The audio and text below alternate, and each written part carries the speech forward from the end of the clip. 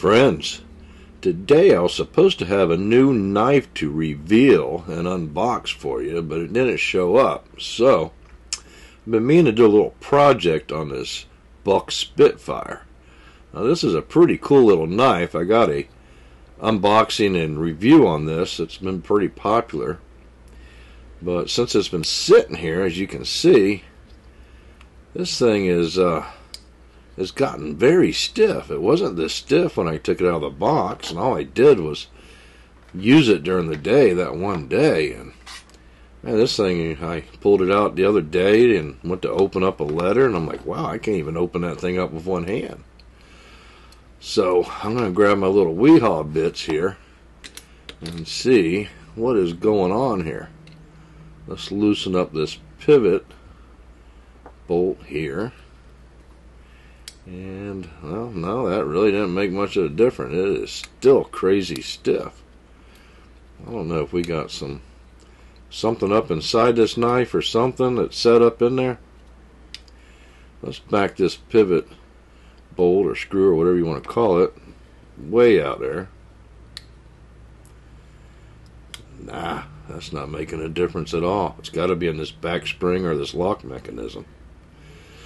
So let's go ahead and tear this thing down, get this pocket clip off of here, and I want to get that pocket clip off first, that way we can lay the knife flat. It won't be in the way when we go to disassemble it.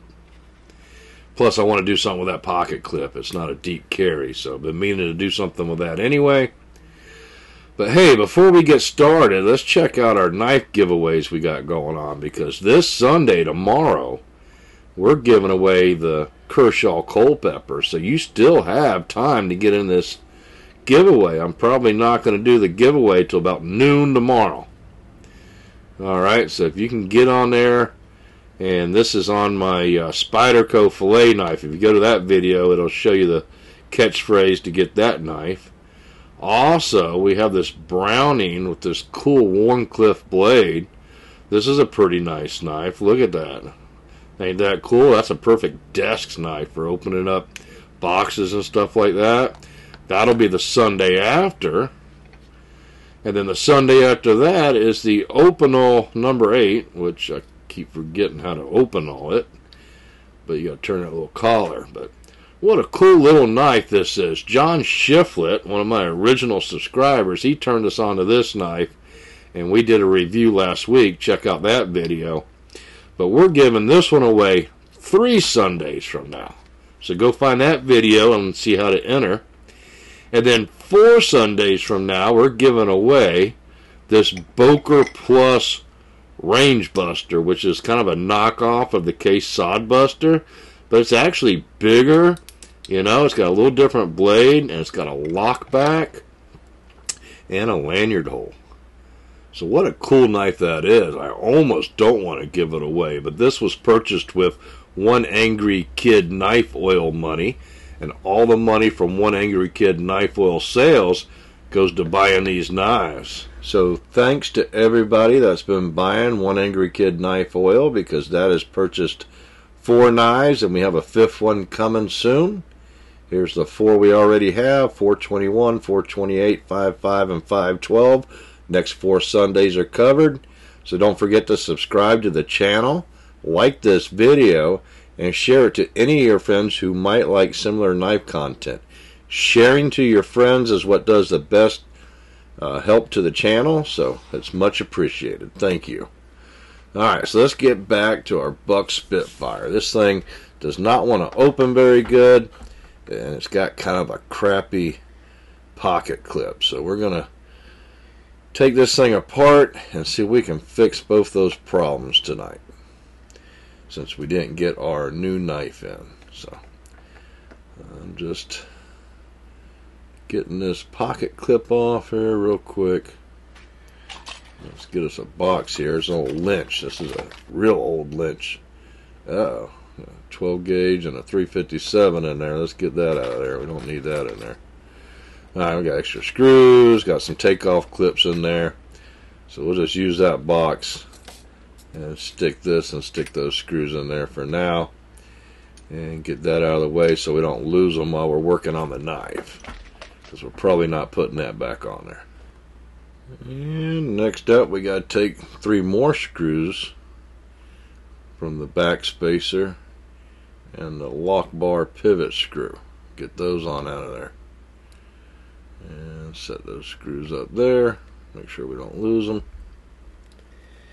This is the lock bar pivot screw here. And then we can take that front scale off of there. It's a little stiff. We'll have to work that off of there. Yeah, there we go. Alright, well, I don't know. Looks pretty clean in there. I don't see anything. It's got a nice residue of oil. I don't know, there's a little something there, a little sliver of metal. You see it right there? Yeah, looks like a hair, but it's like a wire burr or something. Alright, it's got these little, looks like nylon washers in here. Very thin and clear. I would imagine it's nylon. It's definitely not a ball bearing. And even with that scale off, it's still pretty stiff. It's not as stiff as it was, but it's still pretty it's stiff. Alright, so we need to go ahead and get this thing taken apart here.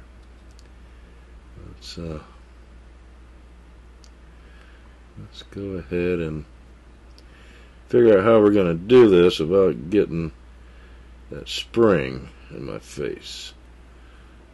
Now look at that. Look how that blade hits that back spacer right there, huh? That's good to know. I wouldn't think they'd let the blade hit it like that, but they sure did. Alright, well, knife's sharp as a razor, so it didn't hurt it too much yet. There's that washer in there. I'm sure it's probably got one on both sides. I don't want this spring to get me. So let's figure out how we're going to take the rest of this apart. We're going to take my little case sod buster and pry up on here and kind of loosen everything up a little bit. There we go. Well, let's just go ahead and pop this spring right out of there. Well, that was easy enough. It came right out. Put that right there. Alright, so now everything, let's check it out. Check out the blade there. Save these washers, don't want to lose those. Clean this up. Yeah, I don't feel any burrs or anything on this. That blade, that seems like it was finished extremely well. Let's check this lock bar. I don't know. Don't feel real bad. Nothing real evident. Maybe a small burr there on the end. We'll look at that a little bit more later. Check out these scales. Let's go ahead and wipe them down.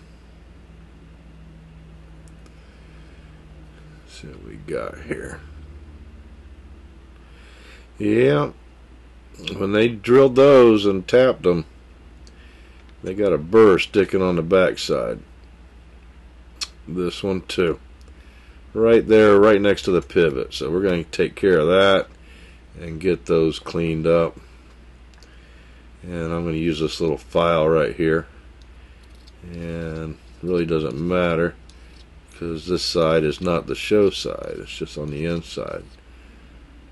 Let's get those burrs off.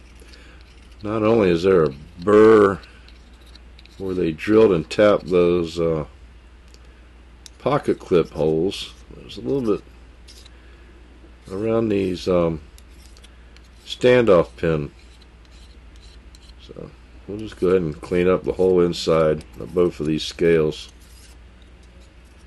and make sure there's no burrs there that's going to grab or catch that blade. And when I was done with the file, I'll go ahead and take my little Spyderco ceramic file and just make it even smoother. That way there's definitely not any sharp edges or burrs. Everything's nice and perfectly smooth. And we're going to get this knife running like silk, right? Yeah, there's nothing on this blade. This blade is perfect. There's nothing on here. You know, not a single burr. Everything's finished very well. Lock bar, yeah, I can feel something on one side. So let me grab that stone and let's smooth this out a little bit. Don't take too much there, it's such a minor thing. There we go. Now we're going to take some of my One Angry Kid knife oil that you can get at oneangrykid.com, and we are going to lube this knife up and get everything, all those areas that you can't get to, like underneath these washers, in between the scale and the washer. And we're just going to do a nice assembly. Make sure everything's clean, lubricated, get our back spacer on here. There we go. Alright, we're going to lubricate around the lock bar pivot. And behind where the lock bar goes, put the lock bar on there. Put some more oil on top of it, and all the pins and pivot screws. Now we gotta get this spring in here. Now this spring, I think that's where a lot of the problem is. I think it's too stiff. So I'm gonna go ahead and just bend it a little bit and take a little pressure off. I see they had a complaint on some of the original ones that they were breaking. So I think they went in there with a real heavy spring. Alright, so now I got to get that spring set in there. So let me just rock it up here like that, lock it in, and then hold it like that. And now I can set my blade on there, and the blade's already got the little washers on each side. Alright. That feels good. So let's finish lubricating everything up on the second side here before we put the second scale on. And we'll just button everything up here real quick and see how it all turned out. I got a feeling it's just about perfect. We will see. Alright.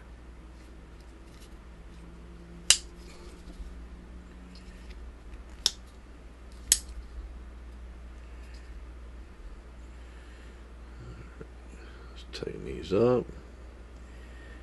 Alright, let's see if we can tighten up that pivot screw just a little bit more. And we'll come back and put Loctite on these once we find out exactly how we want them.